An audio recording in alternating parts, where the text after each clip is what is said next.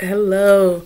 Welcome back to Black Girl Magic Book Chat. My name is Larissa. I'm the African American Resource Center Coordinator, and every Monday this month, I am sharing with you stories by Black authors in the genre of horror and suspense and sci-fi.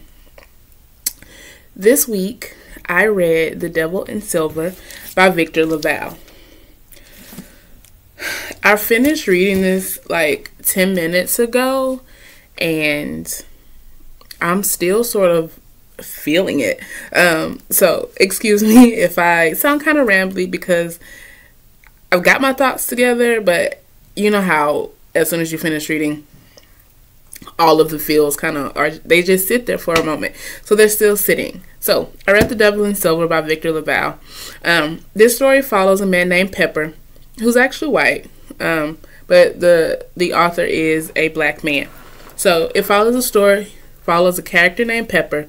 Pepper is put into a mental hospital one night after he has an altercation with some police officers. So what happens is Pepper is trying to help his neighbor, a woman he's interested in, from her abusive ex. As he's, I guess, harming this guy, plainclothes cops come up, and Pepper's like, well, I don't know who y'all are. I'm going to fight y'all too. He obviously doesn't know that they're cops. So he's arrested for assaulting a police officer. However, instead of taking him down to the precinct, they take him to a mental hospital. And we find out that the reason they take him to this hospital instead of a precinct is because they don't have to do the paperwork. Like there's no paperwork for them if they take him to this hospital instead of to jail as they should have. Do with that what you will. So what happens is Pepper goes through intake. He's like, okay, I'm gonna get out in a couple days. This is horrible, but I won't be here for very long. That's not true. So he's in there. He's upset. He doesn't understand what's going on. He's like, I gotta leave. So one day he tries to escape. He like rushes through this family trying to get to the door. Obviously that doesn't work. So they drug him. And he loses time. He's in a haze for a couple weeks, and in this haze of semi-consciousness, he apparently signs off his right to leave, I guess. So he stays longer. This is where the story gets sort of wild. So this is a horror story. It's branded as a horror novel. Like, look, right? Fire, devil, sounds scary. So it's branded as a horror novel. In this hospital, there is this entity at the end of a hallway that no one's even allowed to go on, behind a silver door. They call him the devil. That's what the patients call him, or it, whatever. They've seen it all. Almost everybody has seen it. It's got the body of a man. It's got the head of a beast. Everybody knows it lives there. The nurses, the orderlies, the patients. It's not a secret. But this devil has harmed other patients, has killed other patients, and they just let it stay. So Pepper's like, and Pepper gets like harmed by this thing. So he's like, we gotta do something. Like this ain't what's up. So Pepper, along with his roommate Coffee is an immigrant from Uganda. So there's Coffee. There is Lucci, who is a 19-year-old girl. She's sort of violent. I don't know if they ever say what her diagnosis is, but she's in there for like fighting. And then there's also Dory, who is an older woman. I think they said that she was schizophrenic. And so they formed this sort of interesting group. So they say, okay, we're going to get this beast. The night that they decide to do that, things go belly up. Things do not go as planned. And the night ends with one of them dying. And they are killed by a cop They're shot several times, and it's horrible. So the beast goes back behind his door. Pepper's like, what is happening? This is the moment where Pepper realizes that life inside of a mental hospital is insane. And so that's the other side of this. Because if you remember, Pepper has not been diagnosed with a mental illness. Pepper's just in here, right? They have just kept this man in this hospital. And we can assume it's like for money, or, you know, something, more patients, more money. I don't know. They never really say. But he's still cognizant, even drugged up. He knows what's going on. Like, when he comes out of that haze, he's like, okay, this is what's happening in this building. And so the other part of this horror story is that the conditions at New Hyde, which is the name of this hospital, the conditions are scary, y'all. They give the patients meds 3 times a day. Pepper has not been diagnosed, like I said, and 3 times a day, this man gets doses of medicine. Not to say the people who have been diagnosed and all of the things that they are giving them to temper them, right? So people are drugged up, and they do this to make them compliant. Because if they're compliant, they can't do anything.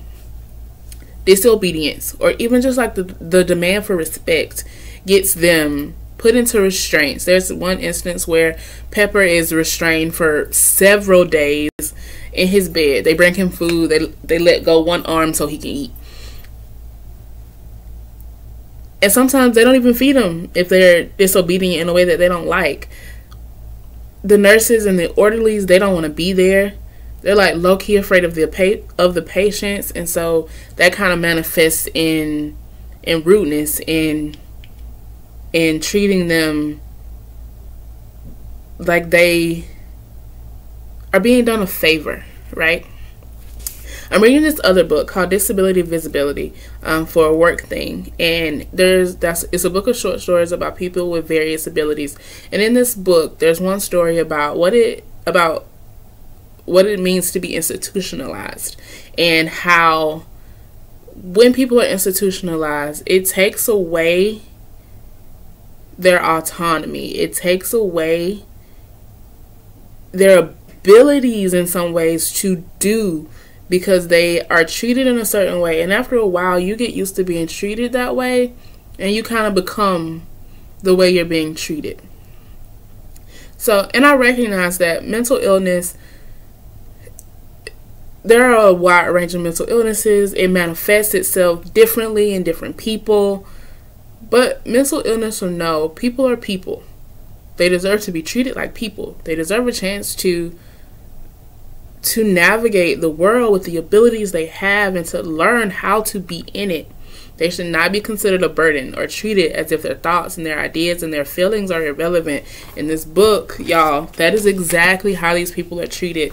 They're dismissed, right? Like, they say something, and, you know, sometimes it does sound insane. But instead of, you know, they're just like, well, he's crazy, so, like, we don't have to listen to that. And you're drugging them. So after a while, their thoughts do become muddled. Their actions do start to become irrational or illogical, because this is the only way they know how to express that, hey, what you're doing to me doesn't feel good. And so, as I'm reading, I'm like, this is insane. Because it's almost like, in a sense, the devil part, it's like a distraction for the patients. Like, it's obviously not the devil, right? Like, this is like, it's not the devil. It's living in this building. So 9 times out of 10, like, you assume as you're reading that it's probably a patient, because they're not going to keep a beast in this hospital. But so it's like the devil becomes like a distraction, a way to forget that they are stuck.